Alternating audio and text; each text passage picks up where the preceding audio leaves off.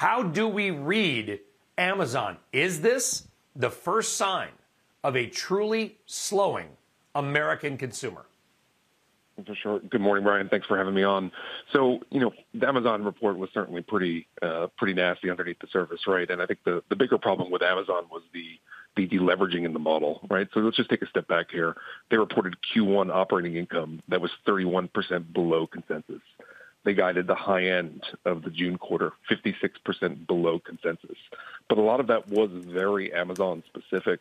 I'd actually take the opposite point from the standpoint of the health of the consumer. And this is true of both Apple and Amazon earnings calls. They went out of their way to talk about the health of the consumer actually still remaining fairly okay. Inflation is certainly continues to be a key concern to the extent prices remain stubbornly high. I think there's clearly the fear that the consumer will slow down.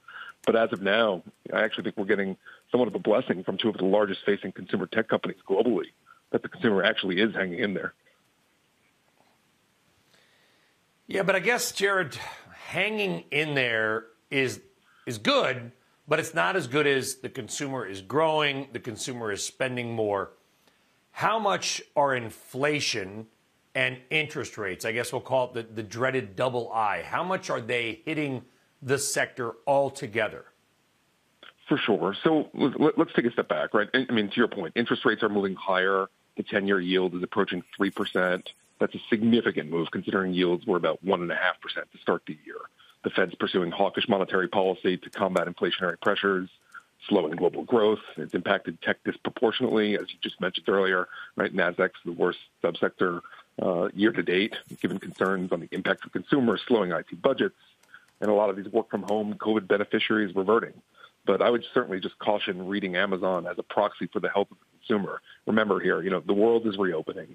And if you look at e-commerce as a percentage of retail spend, that's going to be slowing as people, are no longer stuck in their homes.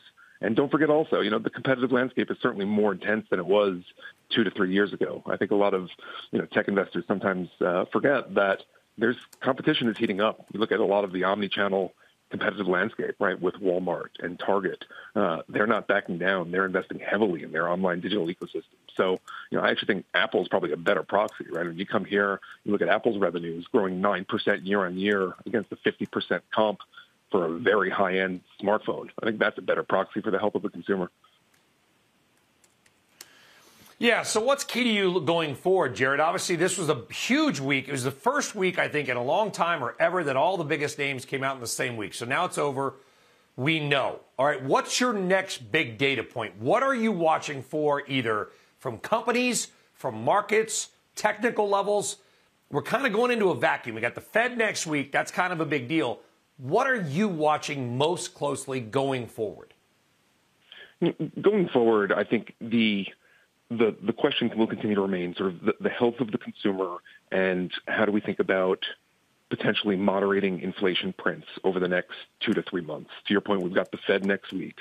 We had a more benign CPI print a few weeks ago, and the CPI comps are getting really, really difficult here, right? If you think about how inflation stepped up last year, the comps are going to start to get pretty difficult, and the Fed knows that, right? So does that act as somewhat of a silver lining here? I think the other thing to think about for tech here is, the market has come in considerably. Valuations across all of tech, that's a comment across MFANG, semiconductors, software. They've really come into fairly reasonable levels, right? MFANG as a group is trading at about 11 to 12 times forward EBITDA. Google is trading at a S&P multiple. And the one thing that's also important to note, while there's been a ton of selling pressure as the rotation continues out of tech, the one group that's not selling is private equity. We've had $50 billion of software M&A in just the last few months. So I think that private equity put is very much alive and well, and certainly something to keep note of.